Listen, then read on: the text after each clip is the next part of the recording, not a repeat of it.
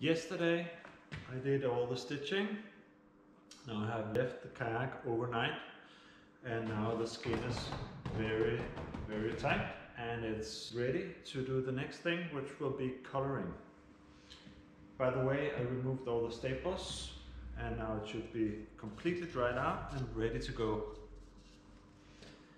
If you have bought my kit, you'll have some of this color pigment powder in it. And this one, number 55, brown ochre, it's supposed to be only 1/4 liter of stain, but I've mixed it to 1/2 liter. And the thing you do is you open this envelope and you just put all the powder in the bottom of the bottle and you add a little water, and that way you can put on the cork and you can shake it really well so that it gets soft. You can use hot water, that's even better. And after that you can add more water.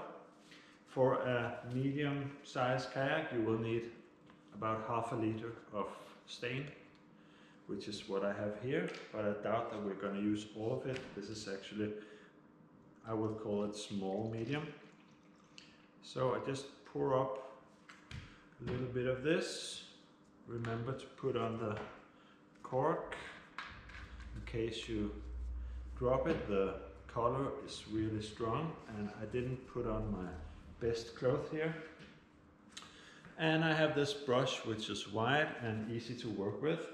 The thing is, we need to work fast to get a nice and even result. I'm going to apply the stain almost to the edge here. If I go too far, we'll just run off and start dripping. So I go almost to the edge of the gunner, and it will be sucked into the lower fabric here. So here we go. Oops, already started dripping.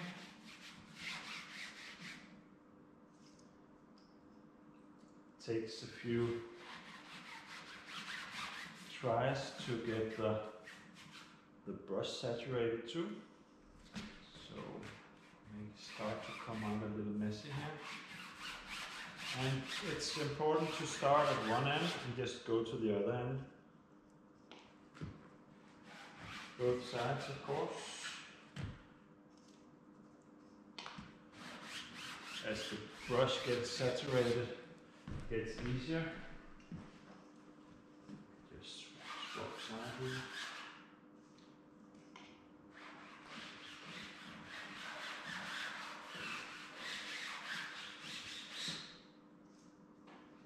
And if it starts running, I immediately go over the places where it has ran. And if it gets very uneven, you can also go over it with some water later.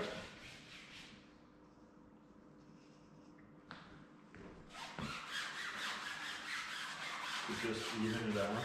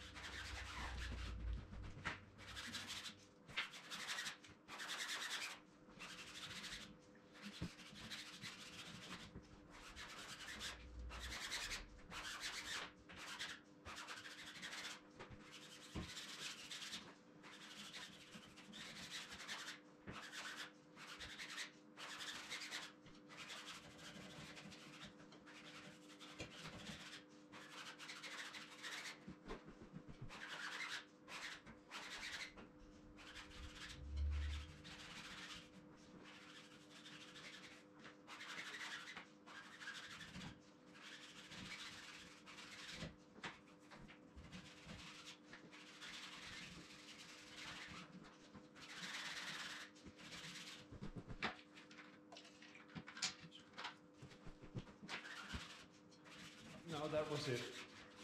Now I have these two straps handy, and I'm going to turn the kayak around and I'm going to hang it from the deck ropes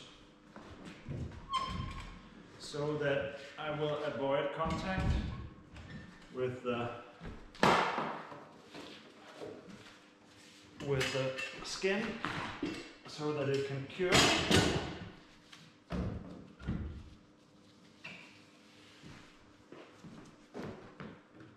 Without any spots or anything. This is good. Now it hangs there. And I'm going to do the same in the other end.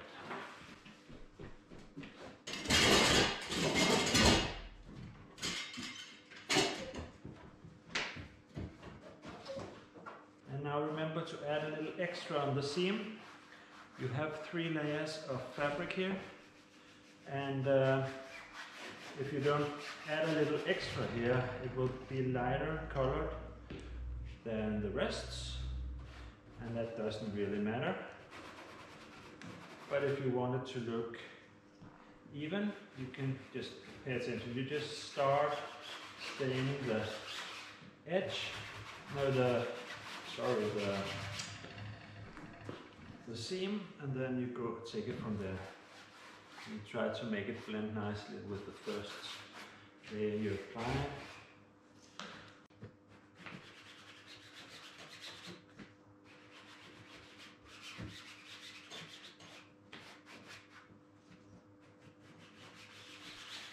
Just be careful with the little places where the stretching string goes. Are openings and holes, and if you put too much stain in a spot like that, it may want to drip down and make a little spot on the bottom. Won't be a big problem, it will just look a little uneven. And now as you go, you will notice that when it dries out, when you apply it, it's dark, and when it dries out, it looks lighter. And you may think it doesn't look so good, but the next step is varnishing. And when we varnish the fabric, the stained fabric, the color comes back, so it gets to look just as dark and nice as when you apply it and the stain is wet.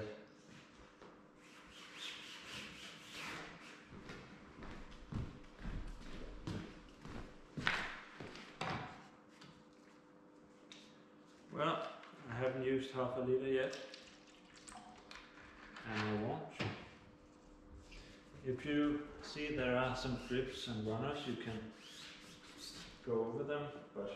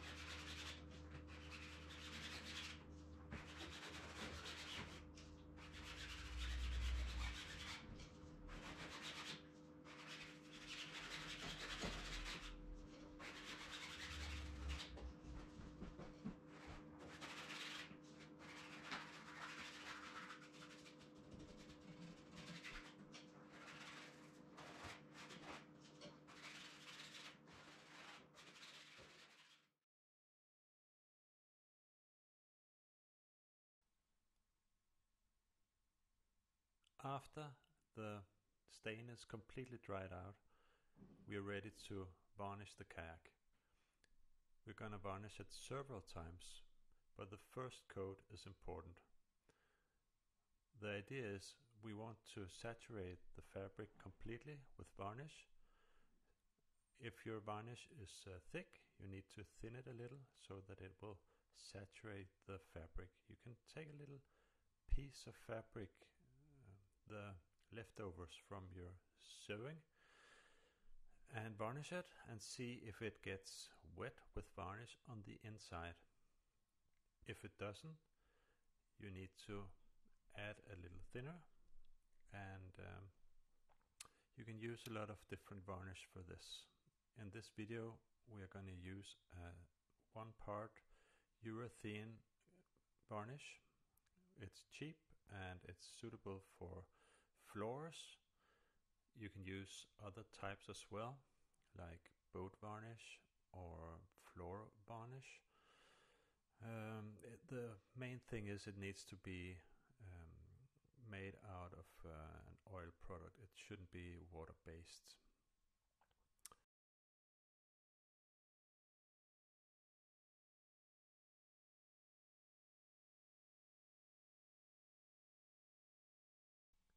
I asked Audun to help me with this job because we wanted it done fast. We took the kayak outside. We want to work fast and don't care about spilling varnish.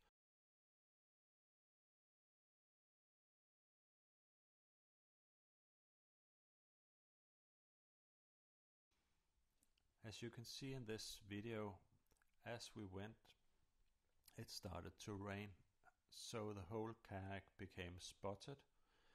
So make sure that if you don't want spots on your kayak, don't take it out in the rain.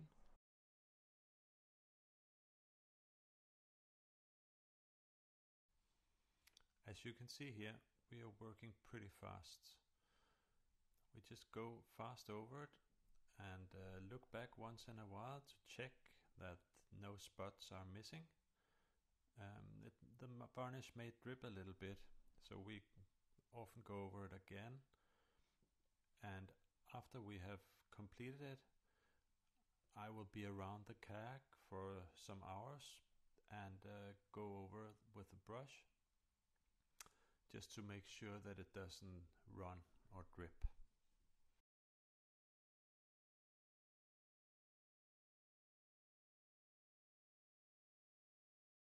The procedure is exactly the same as we used earlier when we stained the fabric. We're going to start with the bottom, and once the bottom is done, we're going to turn it around, hang it from the ropes, and do the deck. We need to be extra careful with the seams. Make sure they have plenty of varnish on them, so we usually start varnishing on the deck seam and then spread out the varnish from there.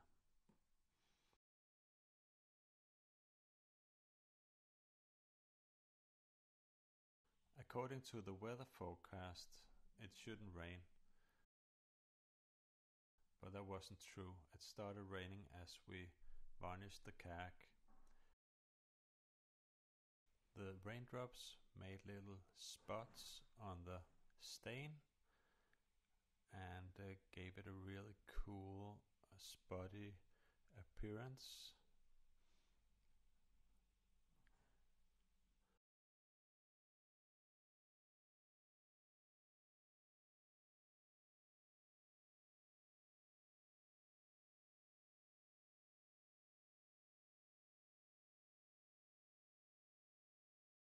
Now the first coat of varnish is completely cured and it looks pretty good. I have noticed a few drips, but it's not a big deal. If you make large drips, you can sand it down before you give them additional varnish layers. And what happens now is I'm going to finish what I started, giving it at least 2 extra coats of varnish all over. But before I start that, I need to do something about the seams, because when we did the stitching and when we did the stitching, there are pretty big openings where the fabric is pulled by the thread, and I need to use this glue. It's transparent and you can varnish over it, to just make sure the seams are 100% waterproof. And I need to do that before I start varnishing, because I want a nice and even finish on my varnishing. And then I need to do this first. Once this is completely cured, which will take 24 hours, then I can go over it and varnish it again. I'm going to show you a few tips and tricks here. I used this varnish on the first coat, and I'm going to keep working with this type of varnish. On the first coat I used a brush just to make it go fast and apply lots of varnish. But now the whole fabric is saturated and I don't need thick layers. I just need a couple of thin and even layers because I want it to look nice. So what I'm going to do is I'm going to switch to this. So I have this as a 4-inch roll, 10 centimeters, and I have put a foam roll on it. You can also use these short hair for varnish. And so I'm going to go over it a few times after I have made the seams waterproof. And if there's a lot of rubbish, like little dust in the surface, you can sand it out lightly first before you start varnishing. And I will recommend 2 layers of varnish, apart from the first one. But first we're gonna start using this stuff. It's called Trans Clear. It's a sort of glue made for all kind of building projects, and they come in these handy little tubes, and I've included one in the kit. I'm wearing gloves because I need to use my fingers to get this smeared out. And I try to avoid using too much. So I'm just making a very light, thin line of glue along the seam. And then I'm also putting a little dot of this glue exactly where the first stitching went, the zigzag stitching, remember that? That's where the biggest gaps in the fabric are. So I'm going to put a little dash of glue on every one of them. Like this. It's pretty thick. Of course you can adjust the size of the opening on this tube. I prefer a small one. And of course that takes a little time to get it out, but then again, I don't want to have too much of this stuff on the kayak. Now here comes the little zigzag stitches. I'm going to put a good drop on every one of them. And why I don't want to apply too much of this is, first, I only got one tube for one project. It's quite expensive. 2, if you apply too much, it will take longer to cure, and it will be hard to get like a nice and even looking surface. So now I've done a good part here, and I'm going to show you what I do next. So I have been wearing my gloves all the time, so try to do like on the first fold here, I'm going to make just like one long smooth movement and try to just even out the glue without leaving any edges, or I'm trying to just make sure that everything is nice. And after finishing the varnishing, there may still be little holes left, and You'll discover that when you have water in your kayak. But then I suggest you just go over it here and there where you see that there's water dripping through the seam. That's really easy to detect. So I'm going to make a little dot. You may pull off a little of the stuff also. It will stick to your finger and you can take it with you to the next spot. So the last spot where you haven't put anything yet, well, get what you have left on your finger. And now for the first little stitches here. Just pulling that out. The idea is to just make it nice and flat, even looking. There may be little traces of your fingers left here, but with a few coats of varnish on top of this, it will all look nice and even.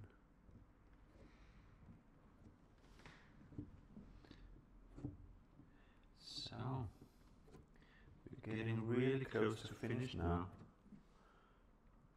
I think I will not do more filming of the final varnishing, because it's all explained in the first chapter, where earlier in this movie, where I did the first layer.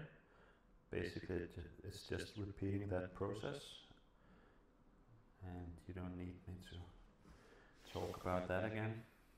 So I will just say good luck with your project. I'm gonna make one more video at least about how to do the final little steps, like rigging with deck ropes. You can put some wear strips underneath the bottom of the kayak, and I will make a video about how to make a sea sock, in case you wonder how that's done. But for now, the project is finished, and thanks for your patience. Have fun, and keep up the good work. See you.